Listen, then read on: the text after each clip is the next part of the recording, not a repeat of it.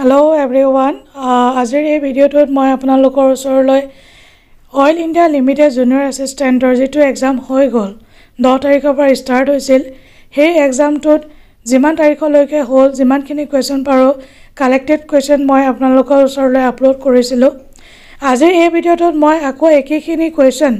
যেখিনি question মই upload কৰিছিলো সেইখিনি মই এটা কম্পাইলেশ্যন ভিডিও হিচাপে বনাইছো আপোনালোকে এটো এটা মাৰাথন ভিডিও হিচাপে ল'ব পাৰে কাৰণ এই ভিডিওটো মই আপলোড কৰাৰ মেইন উদ্দেশ্যটো হৈছে যিসকল ব্যক্তি এতিয়া ITI এক্সামৰ কাৰণে প্ৰিপাৰেচন কৰি আছে আহিব লগা অইল ইণ্ডিয়া লিমিটেডৰ যেটো ITI এক্সাম তাৰ বাবে আৰু যিখিনি লৰা চলে আজি মই এটা এডভাৰটাইজমেন্ট দিছো অইল ইণ্ডিয়া লিমিটেডৰ ভেকেন্সি ওলাইছে Workperson 63 Workperson গ্ৰেড 3 আৰু গ্ৰেড 5 ৰ খুব সুন্দৰ ভেকেন্সি আপোনালোকে এবাৰ চেক আউট কৰি ল'ব এডভাৰটাইজমেন্টটো হেসকল ব্যক্তিৰ কাৰণে মই অনুৰোধ কৰিছো যে তেওঁলোকে যাতে এটা অভাৰভিউ পায় কেনে ধৰণৰ কোৱেশ্চন সুধিছিল বা কি কোৱেশ্চন উদাৰ সম্ভাৱনা আছে ম্যাথছৰে হওক বা ৰিজনিংয়ে হওক বা আপোনাৰ জিকে পৰ্চনত কি ধৰণৰ কোৱেশ্চন সুধিছিল আৰু ITI বা Workpersonৰ কাৰণে হওক আপোনালোকে এটা পৰ্চন অইল ৰিলেটেড কিছুমান কোৱেশ্চন জিকে ম্যাথমেটিক্স ৰিজনিং এবিলাক আহে হেখিনি কোৱেশ্চনৰ কাৰণেহে মই এই ভিডিওটো এটা কম্পাইলেশ্যন ভিডিও হিচাপে দিছো কাৰণ এটা ভিডিওতে আপোনালোকে কন্টিনিউয়াস চাই গলে এটা ৰিভিজনো হ'ব আৰু কোনোবা যদি ইচ্ছা কৰে সিঙ্গল ভিডিও চাবৰ কাৰণে তেতিয়াহলে ইউটিউবত মোৰ চেনেলটোত আপোনালোকৰ গোটেই কিটা ভিডিও अवेलेबल আছে এবাৰ আপোনালোকে চাই ল'ব সো থ্যাংক ইউ সো মাচ আপোনালোকে আশা ৰাখিছো ভিডিওটো ভাল পাব এনিৱেজ এতিয়া আমি আৰম্ভ কৰিম এই ভিডিওটোত আমি আলোচনা কৰিম 23 ডিসেম্বৰ 2021 আৰু 22 ডিসেম্বৰ 2021 ৰ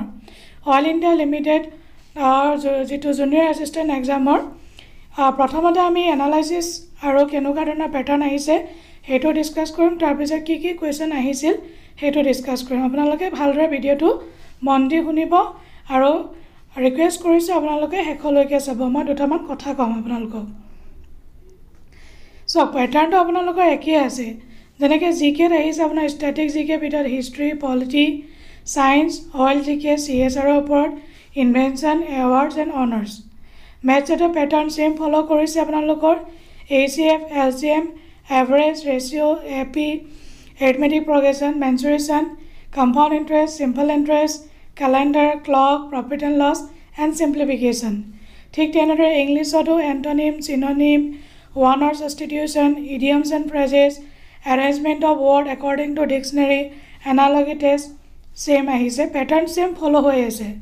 for computer abbreviation যিকোনো status bar tool bar formatting bar PowerPoint Excel Word আৰু ৰিজনিংৰ কাৰণে number সিৰিজ alphabetical series sitting arrangement direction related question মই আপোনালোকক এইখিনি এটো কাৰণে ৰিমাইন্ড কৰিছো নেক্সট শিফটৰ যোন কেটা আছে এক্সাম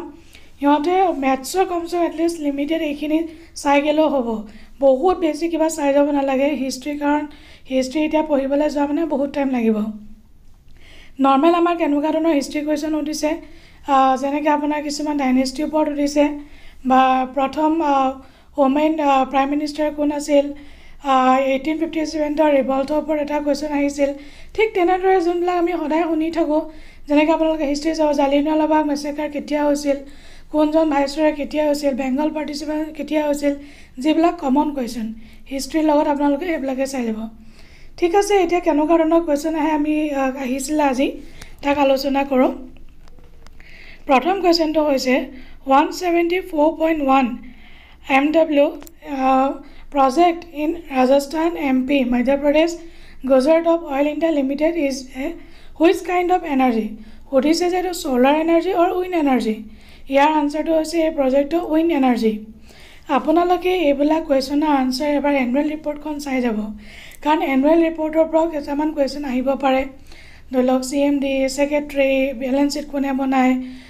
ঠিক তেনেধৰণৰ কোৱেশ্চন বা প্ৰজেক্ট CSR সব আপোনালোকে এনুৱেল ৰিপৰ্টত পাব অইল ইণ্ডিয়া লিমিটেডৰ সাইটত গৈ এনুৱেল ৰিপৰ্টখন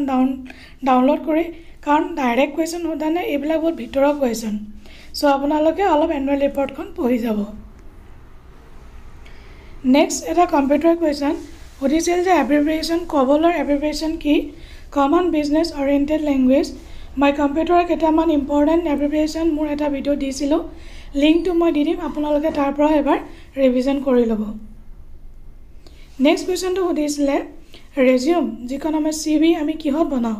CV আমি কোনটো ফৰ্মেটত বনাওঁ CV আমি MS Wordত বনাওঁ ফুল ফৰ্মত সুধিছে IMPS সবেই জানে IMPS কি হয় এইটো আমি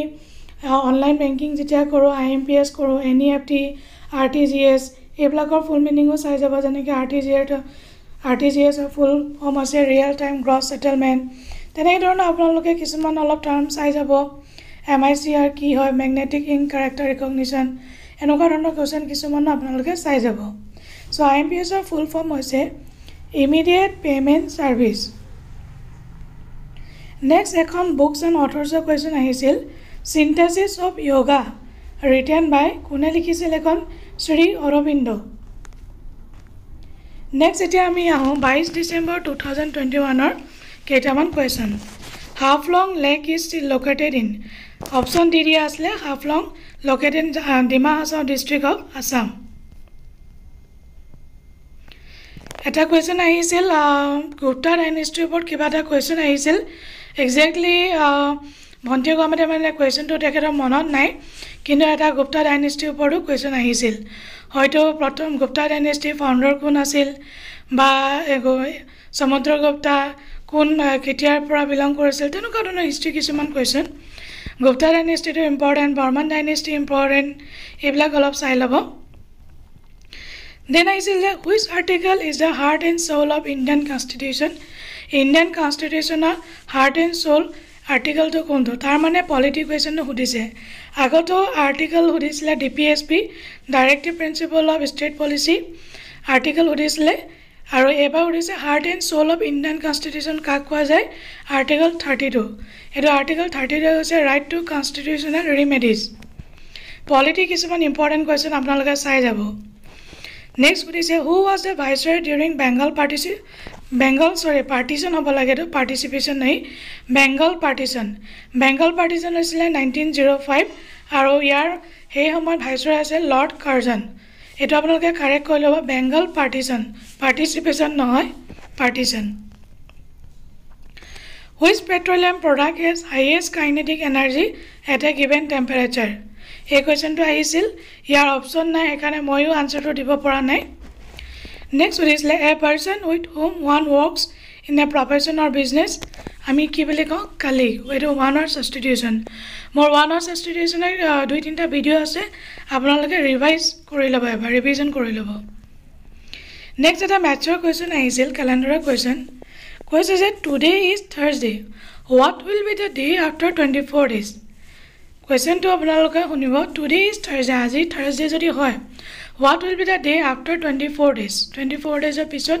এই ডেটো কি হ'ব এতিয়া আমি today is Thursday 24 যেতিয়া আমি 7 ৰে ডিভাইড কৰিম উইকত আমাৰ 3 as a reminder থাকি যাব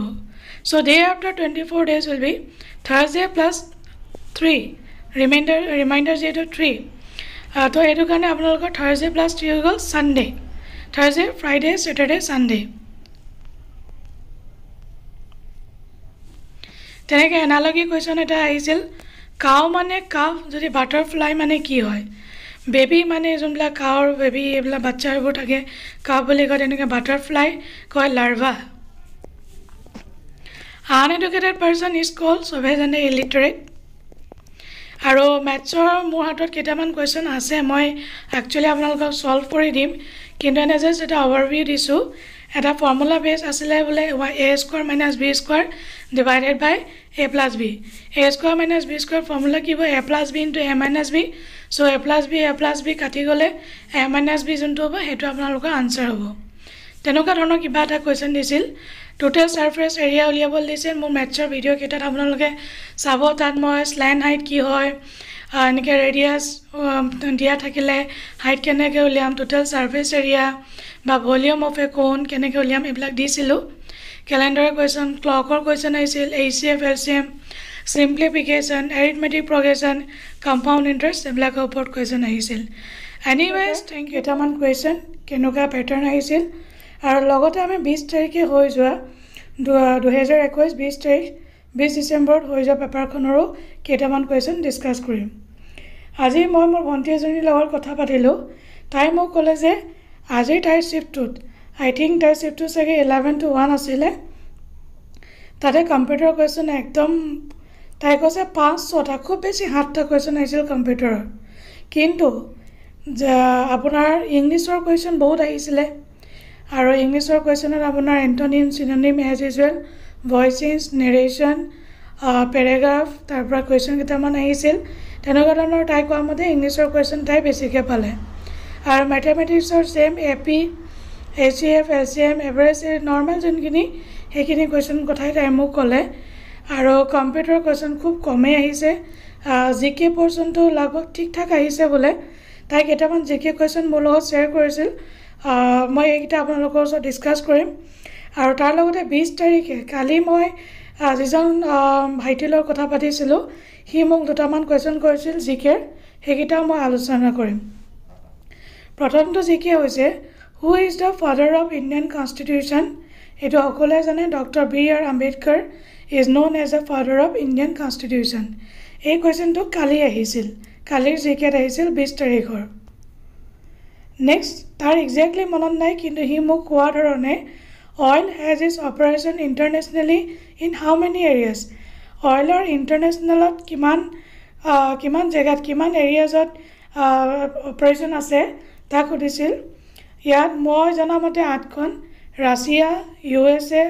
Venezuela Nigeria Mozambique Bangladesh Gabon আৰু লিবিয়া নেক্সট আজিৰ 21 তাৰিখৰ পৰীক্ষাটোত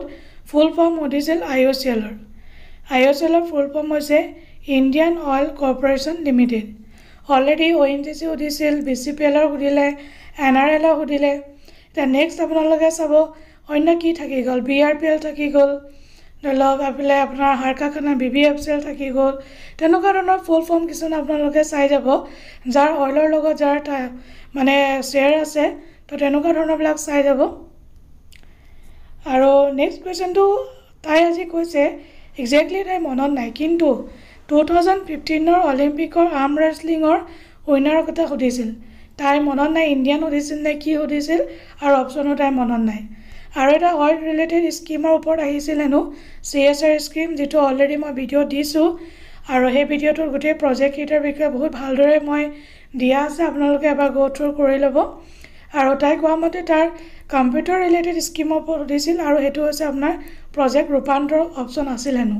আৰু তাই কোৱা মতে শুদ্ধ আনচাৰটো ৰূপান্তৰ আৰু প্ৰজেক্ট ৰূপান্তৰ অইলৰ কম্পিউটাৰৰ লগত SIRDৰ লগত টাই আপ আছিলে কম্পিউটাৰ ৰিলেটেড সো আপোনালোকে স্কিমবিলাক চাই যাব আৰু মোৰ ভিডিঅ'টো ধুনীয়াকৈ দিয়া আছে আপোনালোকে য'ৰে পৰাই নহওক মোৰ ভিডিঅ' হওক বা অইলৰ ৱেবছাইটে হওক আপোনালোকে চাই যাব নেক্সট তাই কৈছে কম্পিউটাৰ এটা কুৱেশ্যন আহিছিল যে শ্বৰ্টকাট আমাৰ এইটো কি আমি ইউজ কৰোঁ গোটেই ডাটাবোৰ ডিলিট কৰিবৰ কাৰণে চিলেক্ট কি কৰিব লাগে গোটেই ডাটাখিনি ডিলিট কৰোঁতে চিলেক্ট কৰিবৰ কাৰণে শ্বৰ্টকাট কি Ctrl+A আৰু কুৱেশ্যনছ অন SQL ষ্ট্ৰাকচাৰ্ড কোৱাৰি লেংগুৱেজ ইয়াৰ ওপৰত সদায় কুৱেশ্যন আহিছে আৰু ইয়াৰ 7 লেয়াৰ্ছৰ ওপৰতো কেইবাটাও কুৱেশ্যন আহিছে আপোনালোকে কুৱেশ্যনখিনি এবাৰ চাই যাব নেক্সট কম্পিউটাৰ কুৱেশ্যনত সুধিছিলে পেজ আপ এণ্ড ডাউন আমি এখন চিটত কেনেকৈ কৰিম তো তাত অপশ্যন থাকে আপোনালোকে কীবৰ্ডত চাব পেজ আপ পেজ ডাউন আৰু হোম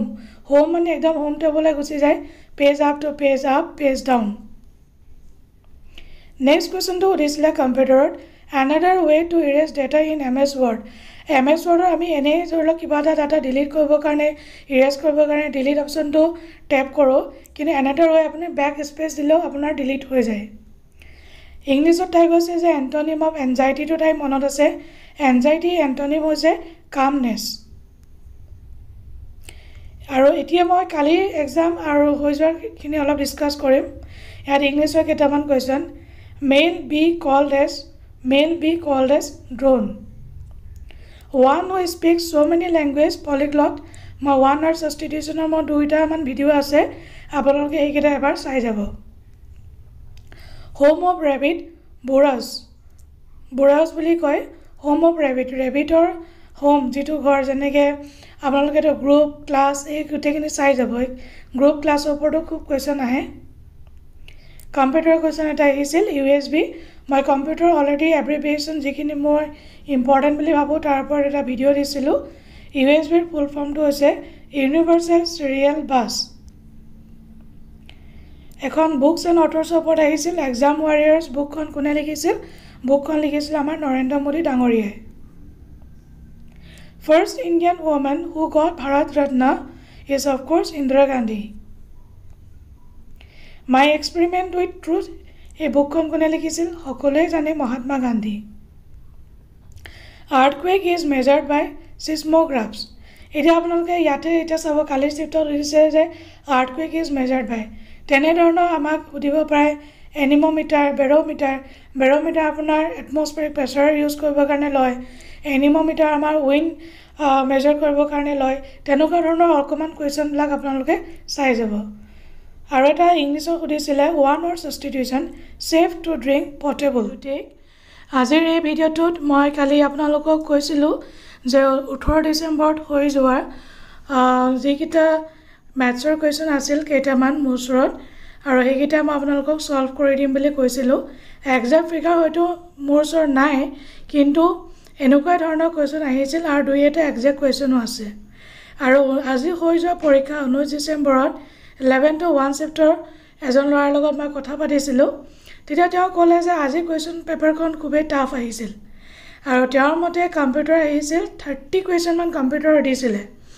তেওঁ এখানে কৈছে যে পাৱাৰ পইণ্টৰ কেইবাটাও কুৱেশ্যন দিছে আৰু থিয়ৰিটিকেল নহয় প্ৰেক্টিকেল বেছড কুৱেশ্যন হয় চ' আপোনালোকে এতিয়া কম্পিউটাৰটো নেগলেক্ট নকৰিব কুৱেশ্যন পেটাৰ্ণবোৰ যিহেতু চেঞ্জ হৈ গৈ আছে চ' মই ভাবোঁ আপোনালোকে সম্পূৰ্ণ ধ্যান দিব কম্পিউটাৰ পৰ্চনতো 30 মাৰ্কছ বহুত মানে হিউজ মাৰ্কছ 30 মাৰ্কছ চ' কম্পিউটাৰ যিমান পাৰে আপোনালোকে এতিয়া পঢ়িব কাৰণ কোনটো চিফ্টত কি কুৱেশ্যন সোধে কোনো ক'ব নোৱাৰে চ' এনিৱেজ এতিয়া ভিডিঅ'টো আৰম্ভ কৰোঁ আহক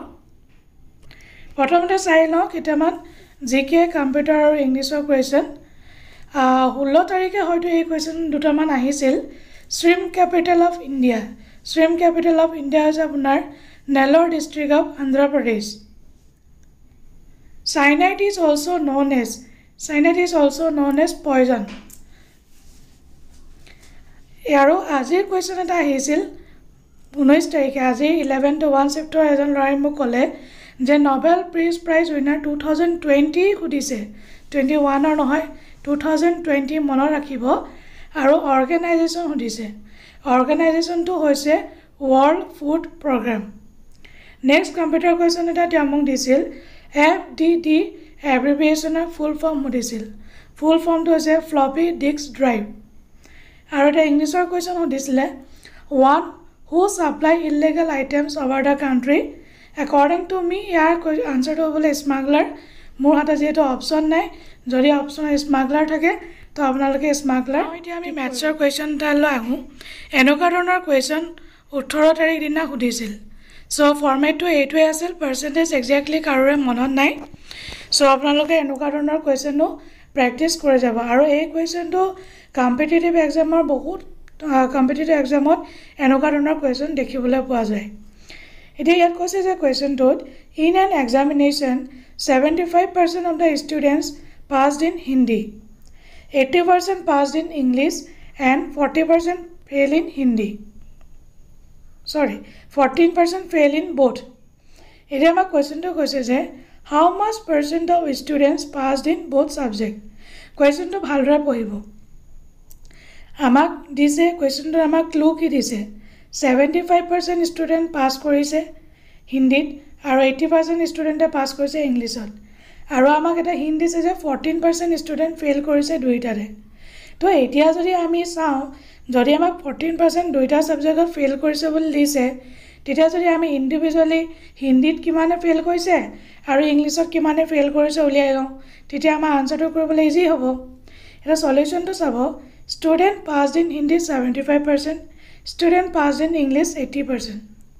আৰু ষ্টুডেণ্টছ ফেইল ইন বোথ 14% তো মই এতিয়া উলিয়াই লৈছোঁ টোটেল ষ্টুডেণ্ট কিমানে পাছ কৰিছে আমি পাৰ্চেণ্টেজ বুলি ক'লে সদায় 100% বুলি কওঁ এইটো সকলোৱে জানে এতিয়া মই চাম যে ফেইল ইন হিন্দীত কিমানে ফেইল কৰিছে 100ৰ পৰা যদি মই 75% মাইনাছ কৰি দিওঁ থাকিলেগৈ আপোনালোকৰ 25 হিন্দীত ফেইল কৰিছে ঠিক তেনেদৰে ইংলিছত ফেইল কৰিছে 20% যেহেতু 80% পাস ইন ইংলিশ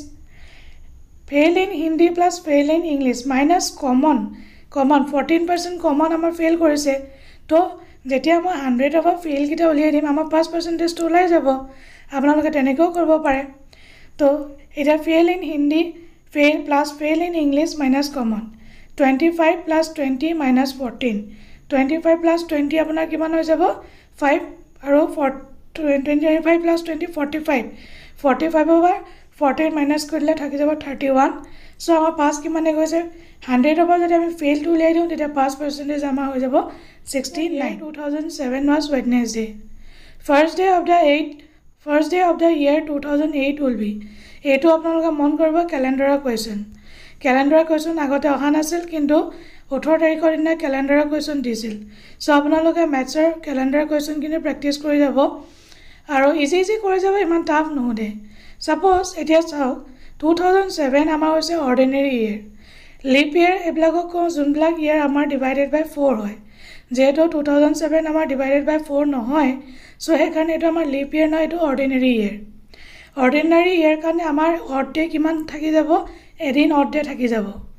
সো যেহেতু first day of 2007 was Wednesday so first day of 2008 will be one day beyond Wednesday 1 day odd আছিল so next day to hobo apnar first day of 2008 eto ba apnar answer to Thursday so Wednesday next day ki hobo Thursday next আজি লৰাজনে মোক কলে 19 তাৰিখে আজি জন্তু 11 to 1 শিফটৰ যেটো exam হৈ গল তাৰ এটা সিম্পলিফিকেশনৰ কোৱেশ্চন আহিছিল এনেকুৱা ধৰণৰ এক্স্যাক্টলি তাৰ মনত নাই বাট হি কৈছে যে ব্ৰেকেট এইকিটা আহিছিল চাওক আপোনালোকে প্ৰথমতে আপোনালোকে বদমাছ ৰুলটো জনাটো বহুত দৰকাৰ যদি কোনোবাই পাহৰি গৈছে এবাৰ চাই লব এই কোৱেশ্চনটো আপোনালোকে চাওক প্ৰথমে সলভ কৰিছো সৰু ব্ৰেকেট স্মল ব্ৰেকেট যোনটো হেতু প্ৰথমতে সলভ হ'ব ইয়াৰ স্মল ব্ৰেকেটটো হৈছে 19 minus 7 কৰিলে স্মল ব্ৰেকেটত থাকি যাব 12 দেন সেকেন্ড ব্ৰেকেট হৈ যাব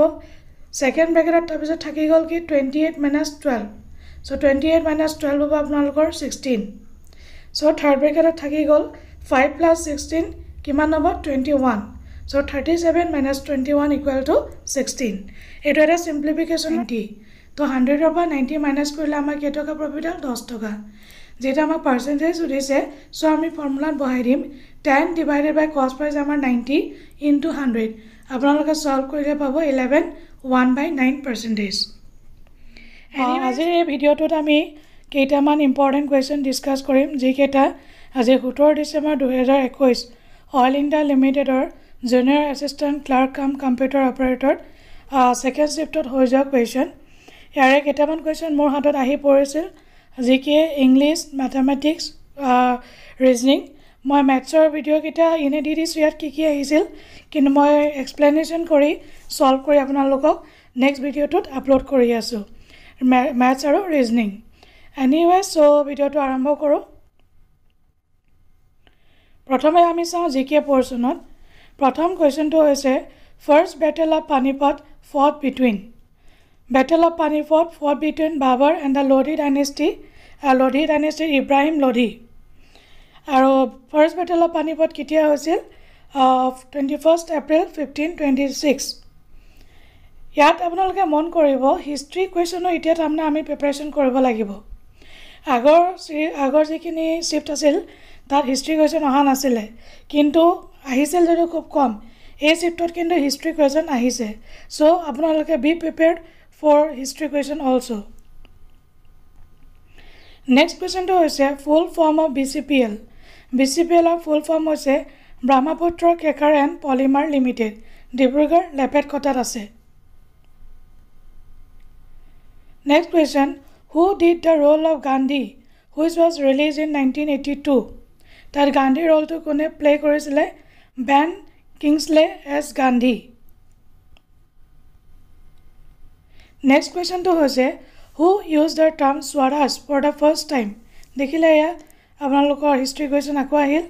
the word Swaraj was first used by Dadabhai Naoroji in the Congress session held at Calcutta in 1906 Kochi river is also known as Kochi river konok ami onno ki namre jano Sorrow of Bihar. First English newspaper in India. First English newspaper আপোনালোকে জানে হয়তো Bengal Gazette. Hicksor asile Bengal Gazette.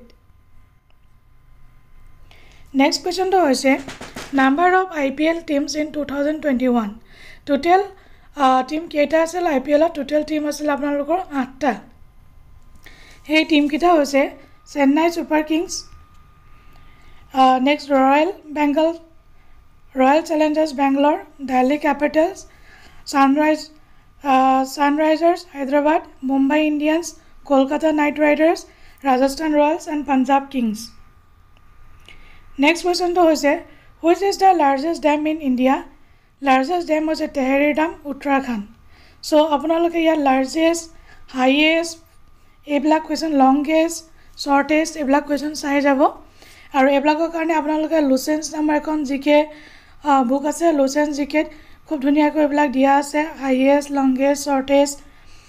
First female কোন first মেল কোন static জিকে আপোনালোকে এনেকুৱা ধৰণৰ question চাই যাব নেক্সট কোৱেশ্চন টো আছিল ethanol is mixed with gasoline to reduce emission year option কেইটা মোক আজনে দিছে which hydrocarbon remains absent in crude oil olefins mercaptans naphthins cycloparaffins so your answer to is a B mercaptans next is a to oil logo related question project Swavalamban is in line with car logo asile is in line with national skill development mission of government of India এই project বিলাকৰ ওপৰত মোৰ এটা video আছে আপোনালোকে এই ভিডিওটো এবাৰ ভালদৰে চাই যাব আৰু এটা কোৱেশ্চন প্ৰায় মই দেখিছো কেতিয়া লঞ্চ হৈছিল কোনটো ফাইনান্সিয়েল ইয়াৰ লঞ্চ হৈছিল তেনেকুৱা ধৰণৰ কোৱেশ্চন আহিছে মেইন অবজেক্ট কাৰ লগত এফিলিয়েচন আছে এনেকুৱা ধৰণৰ চাই যাব এতিয়া মই ইংলিশ পৰ্চনটো লৈ এন্টোনিম অফ ফেইলিয়াৰ এন্টোনিম কি হৈছে অপোজিট সাকসেস একাম্প্লিশমেন্ট অ্যাচিভমেন্ট এইবিলাক হৈছে ফেইলিয়াৰ এন্টোনিম সিনোনিম আহিছে বুয়ান্ট মানে আপোনাৰ cheerful মানে হ্যাপিনেস সিনোনিম অফ barren মানে খালি actually active volcano barren volcano আপোনালোকে জিওগ্ৰাফিত শুনিছে চাগে সিনোনিম অফ barren হৈছে empty sterile then English আৰু এটা কোৱেশ্চন আহিছিল one hour substitution safe to drink one hour substitution is portable antonym of impose kora kiba ta bostu mane lagu kora so your antonym was a remove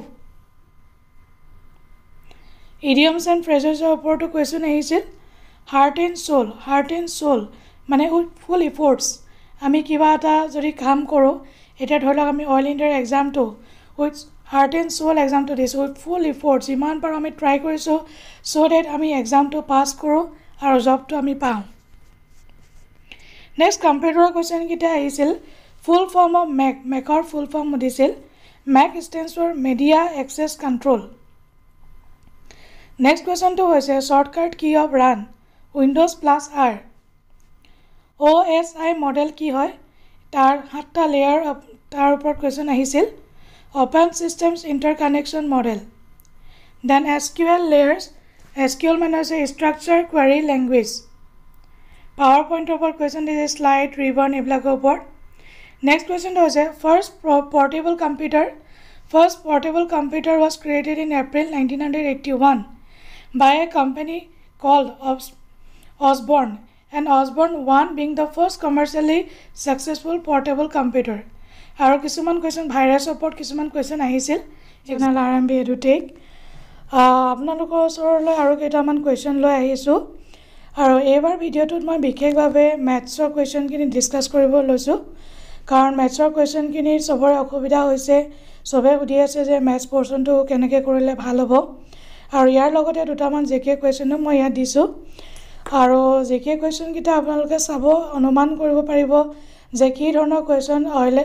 সুধিব বিচাৰিছে আগৰ video কিটাও চাব মোবাগৰ মই description বক্সত link দি দিম আৰু আপোনালোকে এবাৰ তাতে চেক আউট কৰি লব ঠিক আছে তেতিয়াহ'লে বেছি দেৰি নকৰি ভিডিঅ'টো আৰম্ভ কৰোঁ আহক পোনপ্ৰথমে আমি চাওঁ জিকে পৰ্চনটোত জিকে পৰ্চনৰ প্ৰথম কুৱেশ্যনটো হৈছে on which year Aishwarya Roy gets her miss world title তো ইয়াৰ আনসাৰটো হৈছে 1994 First person from India to get a Nobel Prize in Economics, of course, Amartya Sen. Full form of NRL, সকলোৱে জানে Numaligarh Refinery Limited. আৰু এটা question সুধিছে যে North East longest crude oil pipeline ran by oil with which company? With ONGC. Charminar located in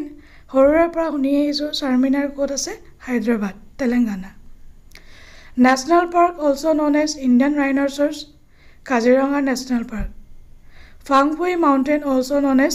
Blue Mountain. এটা কথা মন কৰিব আপোনালোকে আগৰ ভিডিঅ'টোতো মই কৈছোঁ মাউণ্টেনৰ বিষয়ে আগতে এটা কুৱেশ্যন উঠিছিল যে হিমালয়ক আমি অন্য কি নামেৰে জানো হিমালয় মাউণ্টেনক আমি অন্য ইয়াং ফল মাউণ্টেন হিচাপে জানো ঠিক তেনেদৰে ইয়াত উঠিছে যে ব্লু মাউণ্টেন ফাংফুই মাউণ্টেনক অন্য কি নামেৰে জনা যায় ব্লু মাউণ্টেন সো আপোনালোকে এটা অনুমান কৰিব পাৰে এনেকুৱা ধৰণৰ মাউণ্টেনৰ ওপৰত যিখিনি কুৱেশ্যন আছে নিকনেম মাউণ্টেনৰ বা সিনোনিম যিটো এটা ব্লু মাউণ্টেনৰ সিনোনিম কি তেনেকৈ আপোনালোকে চাই যাব পাৰে যে সেম নাম কি নামেৰে জনা যায় আৰু মই আগতে কৈছোঁ world heritage national park wild life sanctuary এইবিলাকৰ ওপৰত কুৱেশ্যন চাই যাব ষ্টেটিক কুৱেশ্যনবিলাক চাই যাব আৰু অইলৰ কুৱেশ্যনখিনি খুব ভালদৰে প্ৰিপাৰেশ্যন কৰিব যিখিনি অইলৰ জিকে কাৰণ জিকেখনটো বহুত মহাসাগৰ পঢ়ি শেষ কৰিব নোৱাৰি কিন্তু অইলৰ যিকেইটা জিকে কুৱেশ্যন এইকেইটা লিমিটেড জিকে কুৱেশ্যন চ' সেইকেইটাতে কম্পিটিশ্যনটো আহি যাব কাৰণ তাতে ধৰি লওক 3-4টা অইলৰ জিকে কুৱেশ্যন সুধিলে সেই 3-4টাৰ মাজতে কম্পিটিশ্যন এইটো কাৰণে আহিব সাপোজ এই 4টা কুৱেশ্যন মই জানো আপুনি নাজানে তেতিয়াহ'লে অসুবিধা হৈ যাব কিন্তু বাকী এনেকুৱা ষ্টেটিক যোনবিলাক জিকে কুৱেশ্যন আপুনি মই হয়তো বহুতেই নাজানিব পাৰে তেনেকুৱা ধৰণৰ কথা চ' মই ৰিকুৱেষ্ট কৰিছোঁ আপোনালোকক অইলৰ জিকেখিনি আপোনালোকে ভালদৰে চাই যাব ঠিক আছে তেতিয়াহ'লে আমি এতিয়া নেক্সট মেথছৰ পৰ্চনটোলৈ আহোঁ মেথছৰ প্ৰথম কুৱেশ্যনটো হৈছে হাউ many factors are there in a prime নাম্বাৰ্ছৰ দুটা ফেক্টৰ থাকে আৰু সেইকেইটা হৈছে 1 এণ্ড ইটছেল্ফ সেইকাৰণে 2 ফেক্টৰ্ছ নেক্সট কুৱেশ্যনটো হৈছে average salary of x and y is 3000 y and z is 2000 z and x is 4000 then salary of x এটা total salary of x plus y যেহেতু দুটা আছে x plus y এখানে 2 into 3 6000 ঠিক তেনেদৰে y plus z 2 into 2000 4000 z plus x 2 into 4000 8000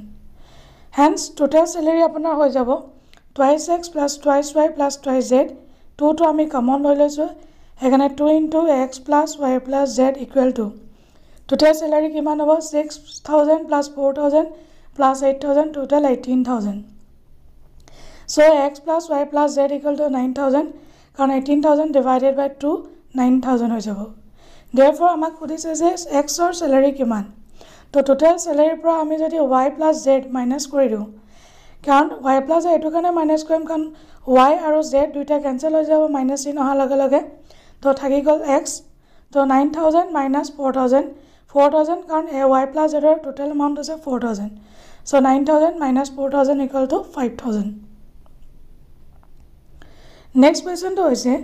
LCM of two numbers is 36 and numbers are in the ratio 3:2 then sum of the number ধৰি লৈছো আমি number কেইটা twice x and twice x respectively তো LCM of 3 and 2 is 6 আমাক LCM of two numbers to দিয়া আছে 36 তো 6x equal to 36 so x equal to 6 তো নাম্বাৰ কেইটা হ'ব 3 into 6 18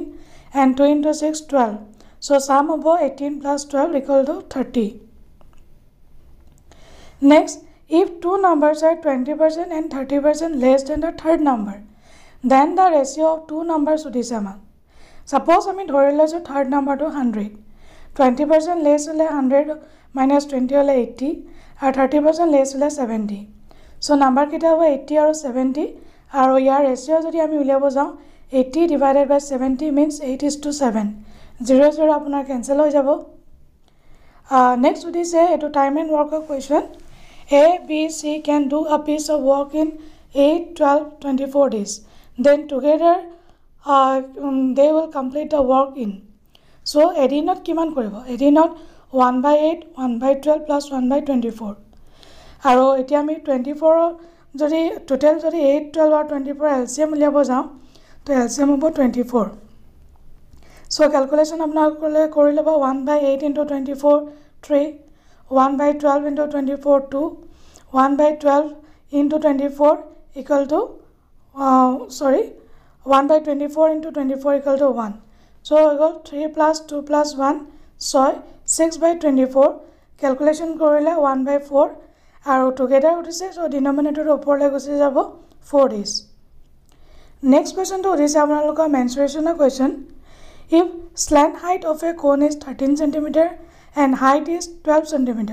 then the volume of a cone volume উঠিছে কোনৰ volume উঠিছে এটো এটা mensuration question geometry question কোন বুলি কলে আপোনালোকে হয়তো নিশ্চয় ঘৰত দেখিছে এই তেলৰ সুপিটো যেটো আমি তেল ভৰা হে সুপিটো এটা কোন নিচিনা আকাৰ তাৰে যেটো স্লাইন হাইট কৈছে টপ ডাউন যেটো ডাইমেনশনাল থাকে হেতু কয় স্লাইন হাইট আৰু কত যেটো পাৰপেন্ডিকুলাৰ হাইট এটো অল্টিটিউড আৰু নেক্সট এটো হৈছে আপোনাৰ ৰেডিয়াস যেটো আমাক ভলিউম দিছে ভলিউম উলিওৱাৰ কাৰণে আমাক প্ৰথমতে ৰেডিয়াস দৰকাৰ হ'ব যে কাৰণ ভলিউমৰ ফৰ্মুলাটো হৈছে 1/3 pi r square h তো এটা আমি ৰেডিয়াস উলিয়াম আৰু ৰেডিয়াস উলিয়াৰ ফৰ্মুলা হৈছে l square equal to h square plus r square l আমাক দিয়া আছে 13 cm 169 স্কয়ার কৰি দিম হাইট 12 cm 144 আৰু আমাক উঠিছে ৰেডিয়াস এটা ৰেডিয়াস to 169 minus 144 equal to 25 তো root square root উঠাবৰ কাৰণে আমাৰ কি হ'ব তো 25 square 5 হ'ব তো ভলিউম উঠিছে আমি ফৰ্মুলা পুট কৰি দিম 1/3 into 22/7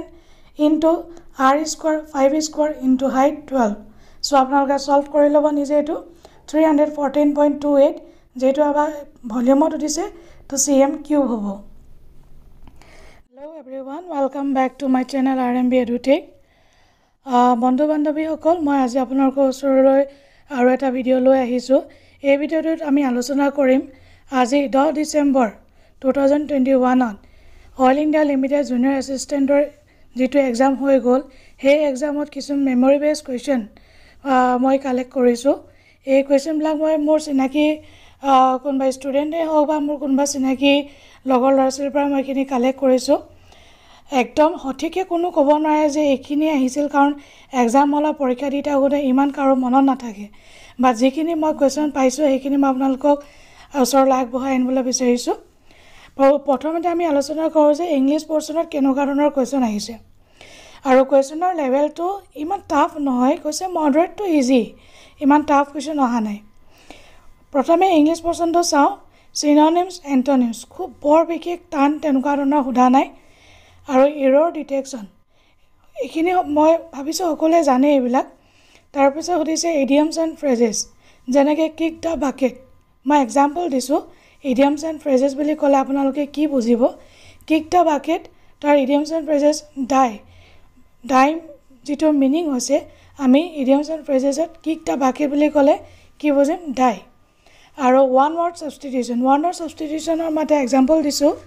যেনেকৈ এ person who speaks more than one language তেখেত লোকক কি বুলি কোৱা যায় পলিগট নেক্সট আমি আহো জিকে পৰ্চনলৈ জিকে পৰ্চনত এৱাৰ্ডছ এণ্ড একলেটছৰ ওপৰত কিবা এটা কোৱেশ্চন আছিল যেনেকৈ 2019 চনত দাদা সাহেব ফালকে এৱাৰ্ড কোনে পাইছিল হেয়া পাইছিল আমাৰ ৰজনীকান্ত দেৱে আপোনালোক সকলোৱে চিনা পৰিচিত এইটো নাম ফিল্মফেয়াৰ এৱাৰ্ড আৰু সবতকৈ ইম্পৰ্টেন্ট নোবেল বঁটা বিজয়ী সকলৰ আপোনালোকে ভালদৰে চাই যাব আৰু কিছুমান কোৱেশ্চন আহিছিল পলিটি আৰু হিষ্ট্ৰীৰ ওপৰত খুব বিশেষ বৰ এটা টান কোৱেশ্চন নহয় তেনেধৰণে ৰিজনিঙত আমি চাও নাম্বাৰ সিৰিজৰ কোৱেশ্চন আহিছে মই এটা এক্সাম্পল দিছো যেনেকৈ 7 10 8 এই সিৰিজটো নেক্সটটো কি হ'ব নাম্বাৰ সিৰিজ তেনেকৈ এলফাবেটিক্যাল যেটো সিৰিজ হবল ইয়াত মই এটা এক্সাম্পল দিছো নেক্সট এলফাবেটিক্যাল সিৰিজটো কি হ'ব ভেন ডায়াগ্ৰাম যেটোক আমি সিলক বুলি সিম্পল ওয়াৰ্ডত কওঁ সিলক ভেন ডায়াগ্ৰাম এয়া আমি মেট্ৰিকতো কৰিছিলো ভেন ডায়াগ্ৰাম তাৰপিছত ডাইৰেকচনৰ কোৱেশ্চন এটা মই সিম্পল কোৱেশ্চন দি দিছো আপোনালোকে তেনে ধৰণৰ এটা কোৱেশ্চন চাই যাব যেনেকৈ সাপোজ কোনোবা এজন মানুহ এটা পইণ্টৰ পৰা তেওঁ ওয়াকিং ষ্টাৰ্ট দিলে নেক্সট তেওঁ নৰ্থ গ'ল দেন তেওঁ লেফট ৰাইট চাউথ গ'ল আল্টিমেটলি আপোনাক সুধিব যে তেওঁ কোনটো ডিৰেকশ্যনত গ'ল তেনেকুৱা ধৰণৰ কিছুমান ৰিজনিঙৰ কুৱেশ্যন আৰু মেথছৰ মই যিমান দূৰ সুধিছোঁ কাৰো তেনেতে বিশেষ মনত নাই কাৰণ মেথছ বস্তুটো ইমান পটককৈ মনত ৰখা বস্তু নহয় তাতে গৈ কুৱেশ্যনটো পঢ়ি আমি এপ্লিকেশ্যন অফ মাইণ্ড কৰি মেথছটো কৰিব লাগে চ' সেইকাৰণে মেথছত মই বৰ বিশেষ এটা কুৱেশ্যন কালেক্ট কৰিব পৰা নাই আৰু কম্পিউটাৰ পৰ্চনৰ কাৰণে কুৱেশ্যন আহিছে simple question who is the father of computer এয়া সকলোৱে জানে কিমান GB ইকুৱেল টু কিমান MB ইকুৱেল টু 1 GB হয় আৰু শ্বৰ্টকাট কিছুমান কি আহিছিল যেনেকৈ স্পেল চেকিঙৰ কাৰণে আমি কোনটো শ্বৰ্টকাট কি ইউজ কৰোঁ F7 এডিটৰ কাৰণে আমি ইউজ কৰোঁ F2 আৰু এব্ৰিভিয়েশ্যনবিলাক আপোনালোকে চাই যাব ইয়াত এটা এব্ৰিভিয়েশ্যন আহিছে বুলি কৈছিল ULSI ultra large scale integration ইয়াৰ ফুল ফৰ্মটো হ'ল আৰু পাৱাৰ পইণ্টৰ লেআউটৰ ওপৰত কুৱেশ্যন আহিছিল আপোনালোকে জানে পাৱাৰ পইণ্টৰ যেতিয়া আমি প্ৰথম খোলোঁ এটা প্ৰথম তাৰ টাইটেল লেআউট এটা আহে য'ত আমাক লিখা থাকে click to add title header ফুটাৰৰ question আহিছিল আৰু আপোনালোকে চাই যাব এখন এক্সেল শ্বীটত যেতিয়া আমি এক্সেল শ্বীটখন অ'পেন কৰোঁ কিমানখন ডিফল্ট ৱৰ্কশ্বীট থাকে তাৰপিছত এখন এক্সেল শ্বীটৰ চেল কিমান থাকে আৰু ৱৰ্ডৰ ধৰি লওক কিছুমান ডিফল্ট ফৰ্মেটবিলাক কিছুমান থাকে সেই আপোনালোকে ডিফল্ট যিখিনি আমাৰ লেআউট থাকে ৱৰ্ড হওক এক্সেল হওক পাৱাৰ পইণ্ট হওক আপোনালোকে সেই গোটেইখিনি চাই যাব আৰু বাৰবিলাক যেনেকৈ ষ্টেটাছ বাৰ টুল বাৰ এইবিলাকৰ ওপৰতো কুৱেশ্যন আহিছে আশা ৰাখিছোঁ আপোনালোকে এই ভিডিঅ'টো ভাল পাব আৰু ছাবস্ক্ৰাইব কৰিব মোৰ ভিডিঅ'টো যদি ভাল পায় লাইক কৰিব আৰু যিমান পাৰে সকলোকে শ্বেয়াৰ কৰক ভিডিঅ'টো যিমান পাৰে শ্বেয়াৰ কৰক যাতে চবৰে সহায় হয় সকলোকে আমি সহায় কৰাটো মানে এটা বহুত প্ৰয়োজনীয় কাৰণ চাকৰিটো চবকে খুবেই দৰকাৰী মই নিজেও চাকৰি ক্ষেত্ৰত বহুত মানে কষ্ট কৰিয়ে চাকৰি পাইছিলোঁ চ' সেইকাৰণে মই ভাবোঁ সকলোকে সহায় কৰাটো আমাৰ এটা দায়িত্ব ইচ ওৱান টিচ ওৱান সকলোকে যদি আমি সহায় কৰোঁ তেতিয়াহ'লে আমাৰো সদায় ভাল হ'ব anyways thank you so' much